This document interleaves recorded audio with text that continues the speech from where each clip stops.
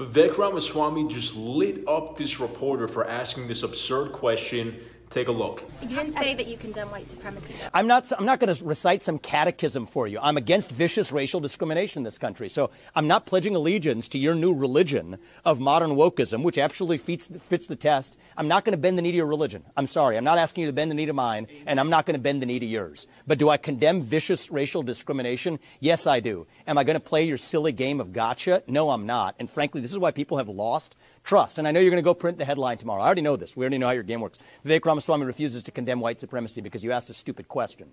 The reality is, I condemn vicious racial discrimination in this country, but the kind of vicious and systematic racial discrimination we see today is discrimination on the basis of race in a very different direction.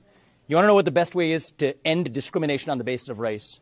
Stop discriminating on the basis of race. Do that, and we're going to move this country forward. And I don't care whether you're black or white or brown or anything in between.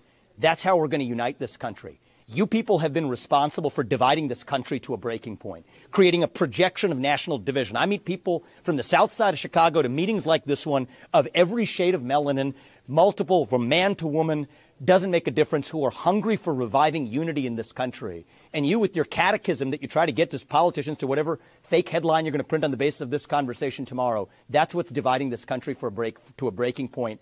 Shame on you. Look people in the eye and tell them what you've actually failed to tell them for the last 5 years. Own the accountability for your own failures as the media. That's how we rebuild trust in this country. And until then, I don't have a lot of patience to play the games. Vivek Ramaswamy is absolutely correct, and he just let this reporter have it. It was well-deserved, though, it sounds like. She asked this question, trying to set him up in a way where either he answers exactly how she's basically demanding he does, saying, I condemn white supremacy, or she gets to write a vicious headline against him tomorrow in a hatchet job and try to make it sound like he doesn't condemn white supremacy.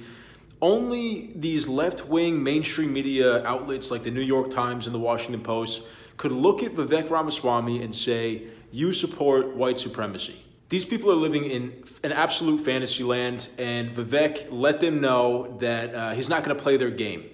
And it's good to see somebody push back against the media in the same energy that Donald Trump did, right? We see so many politicians, even on the right, who just collapse like a cheap suit when they get pressed by the media. They're so scared to look in a unflattering way. They're afraid they're going to be demonized, so they play it safe.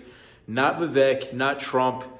This is the right kind of politics to play when you're dealing with these mainstream media bullies that are just trying to corner you like this. That's what they are. They're bullies.